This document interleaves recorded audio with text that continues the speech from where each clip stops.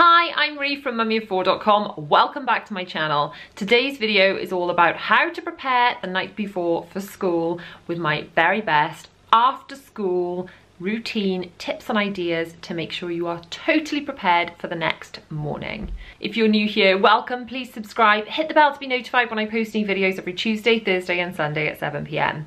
I do lots of back to school content at the moment. I've got a massive playlist of back to school stuff that I will link below, as well as vlogs, organisation, life hacks, haul videos, speed cleans, all that kind of thing. I hope you'll love it. So the first thing I want you to do after you have finished watching this video is grab the back to school checklists. So we've already got a checklist that I talked about, which is kind of the getting supplies organised, the stock take and stuff to buy checklist that I talked about in my video where I was doing our big back to school stock take. But these printables are new. You won't have had these yet, but they are being added to my Ultimate Mum bundle of printable resources, which are all absolutely free when you join my parenting email club, where I send out kind of goodies and printables and things every week. So we've got the night before school checklist, which is the one we're talking about in this video, but also the school morning checklist for all the bits and pieces that you need to do each morning before school. I have also linked down below these frames, which I use for so many different organisation things. I've got my kitchen organisation station, I've got the children's task charts, things like that.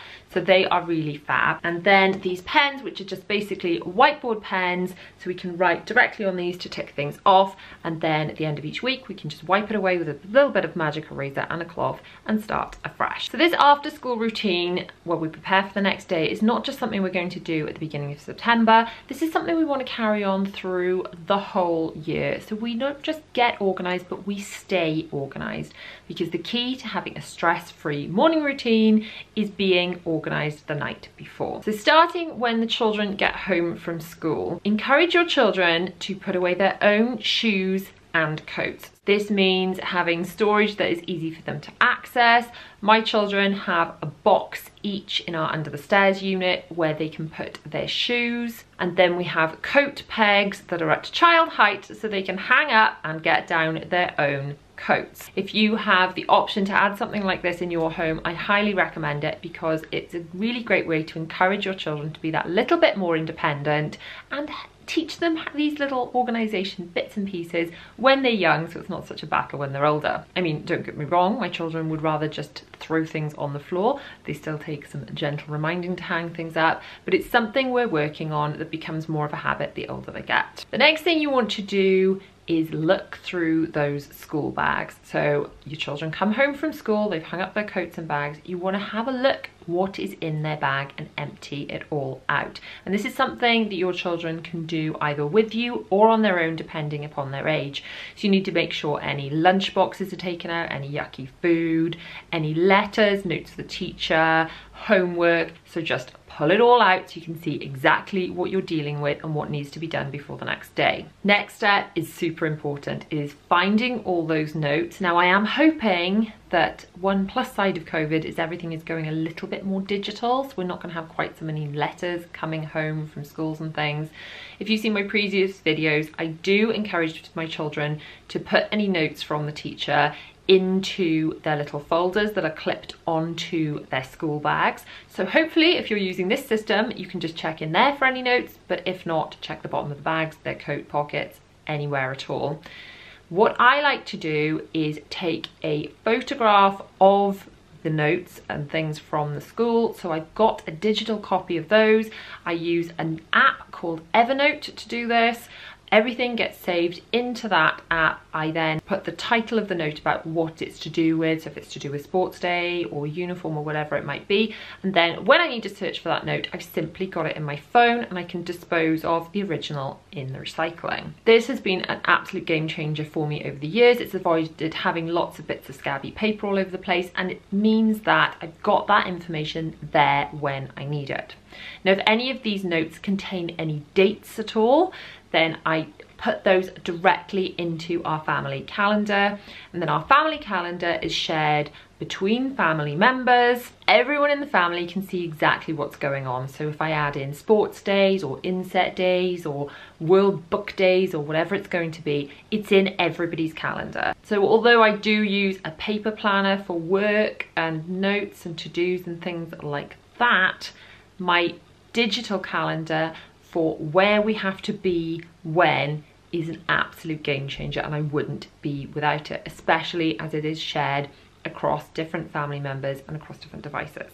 Next job is any homework. Now, we have a rule in our house that we get homework done wherever possible the night it is given, as opposed to the night before it's due in, because that way, if it takes a long time, we've still got more time to get it sorted, or if just the children are really struggling with it, they're having a bit of a tough time, we've got the time and the space to step away from it and go back to it another night. Something to fit into your children's routine after school is obviously a little bit of free time, a little bit of downtime and play time, whether that's outside in the garden or just playing and chilling out inside the house.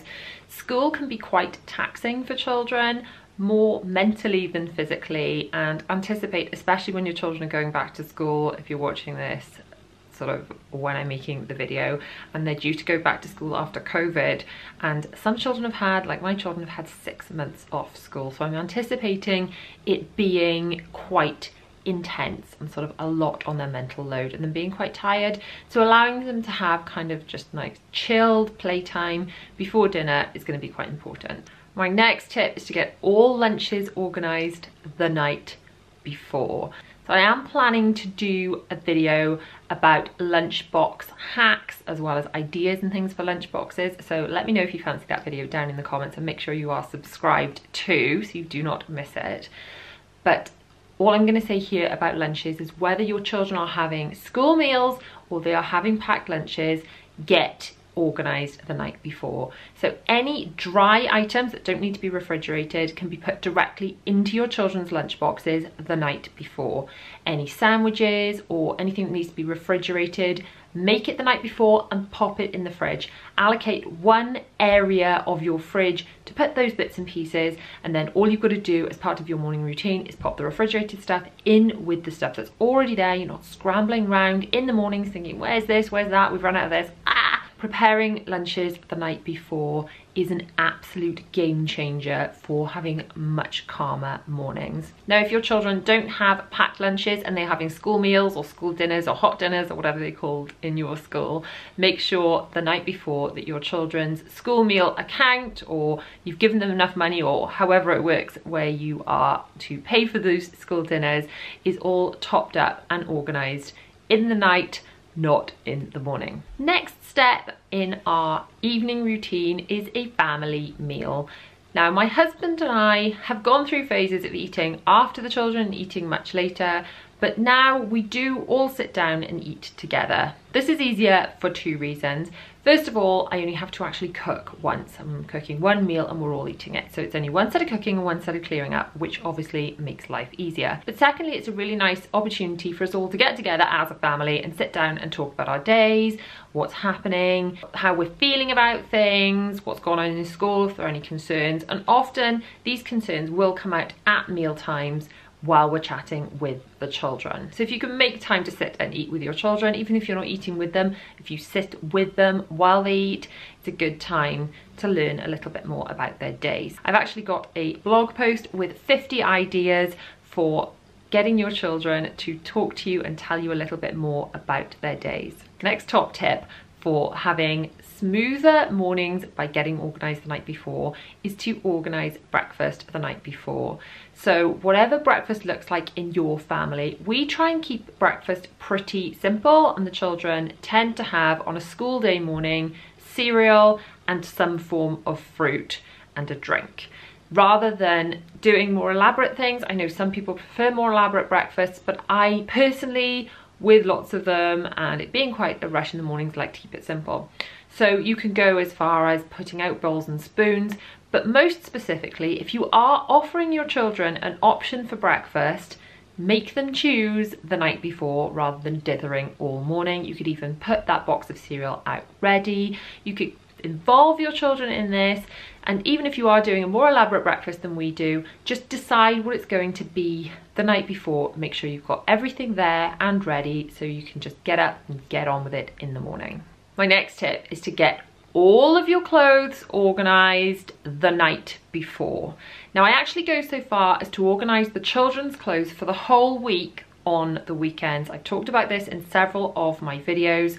We have a school uniform hanging system for the little ones with 5 different slots, and in each slot we put everything they need to wear for that day. So the girls have their socks, their vests, their pants, their pinafores, their polo tops, cardigans, everything all in a slot. So all they do is pull out everything from one slot and put on everything from that slot. I've tried lots of different ways of working the school uniform, and this has by far worked best for our family. Now, if you can get all of this done on the weekend like we do, then that's fantastic. I do have 5 of everything, and we are able to get uniform in a pretty affordable way because I can buy it from supermarkets and things, and I find that in the long run it kind of works out as pretty good value, because if we've got 5 of everything, everything wears out a little bit less quickly, so I'm less likely to have to replace things through the year. So that works for us. I know some people find that their school uniform is a lot more expensive. They have to buy much more expensive blazers or buy it from specific places. So if you can't do the buying the 5 items because you are restricted by those costs, which must be an absolute nightmare, I would suggest making it part of every single evening routine. While I organise the children's uniform on the weekends, I do take a glance at it just to check it's all kind of there and in place and they haven't pinched something from one of the slots and it's missing for the morning. So we do still check it, even though we don't like lay it out the night before. But for me, I also choose my own clothes the night before. I have a special hook inside my wardrobe, as I shared in my recent wardrobe tour and wardrobe organisation hacks video. So if you haven't seen that video, do go and check that out later. So I have this hook and I hang on there everything I need to wear in the morning. It avoids me kind of dithering in the mornings. I know I've previously been able to waste a lot of time dithering over not sure what to wear or can't find things. So choosing it all the night before really helps to make my mornings go much more smoothly. Next, I would suggest having a little bit of wind down time after dinner with your children. I would avoid having overly bright lighting during this time. So I'm not suggesting you make it super dark, but we do know that having lots of very artificial bluey kind of lights and screens and things can really impact our sleep.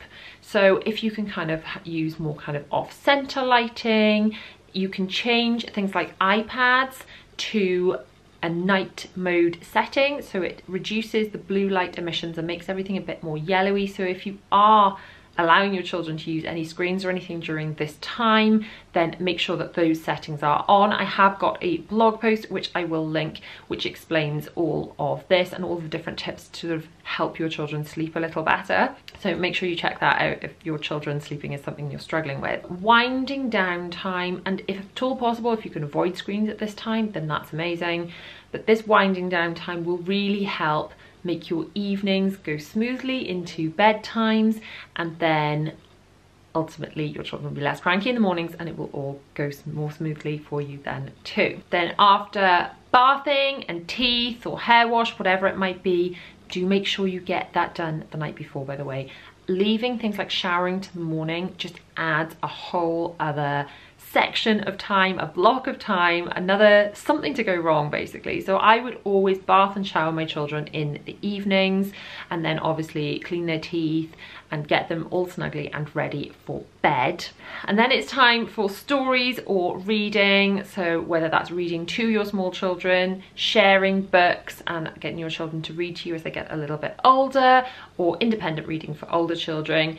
It is really good to incorporate reading into every day. It helps them wind down a little bit before bed, but also it's just helping their overall literacy by incorporating that into your routine. Then another thing I would recommend doing before you settle down for the evening is make sure that you are setting alarms for the morning. I go into this in more detail in my school morning routine videos, but basically we have an alarm not just to get up, but an alarm for when it's time for breakfast that really kind of jots us like, right, okay, we should be going down now, for when it's time to put breakfast away and clean teeth, and then when it's time to put shoes and coats on and actually leave the house. So by having these alarms, it kind of just reminds you, oh, it's that time already. So if the children are a little ahead of schedule and they're playing, it means they can stop, put away their things and get ready to leave. My children are actually starting school on the 1st of September. I will be vlogging their first day back to see how that goes. Obviously, I think as many people in the country are feeling, I am feeling like I have massively mixed emotions about sending them back. I'm really excited for them to get back to some level of normality. Equally, it feels a little bit scary. I think we're all feeling that, aren't we? Just very mixed emotions about how I'm desperate for them to go back to school and to have some normality, but what is normality these days? I think we're all feeling a little bit uneasy. So if you're feeling that too, sending big hugs out to you. Then later in the week I will be vlogging our kind of after school evening routine, so hopefully you can see some of the tips that I've shared just now implemented and hopefully going terribly smoothly. Thank you so much for watching. If you have liked this video, please give it a huge thumbs up. Do not forget to subscribe, hit the bell to be notified when I post new videos every Tuesday, Thursday and Sunday at 7 p.m. My latest video is just across here, and another video you may enjoy from my channel is just down here. I'll see you guys soon. Bye.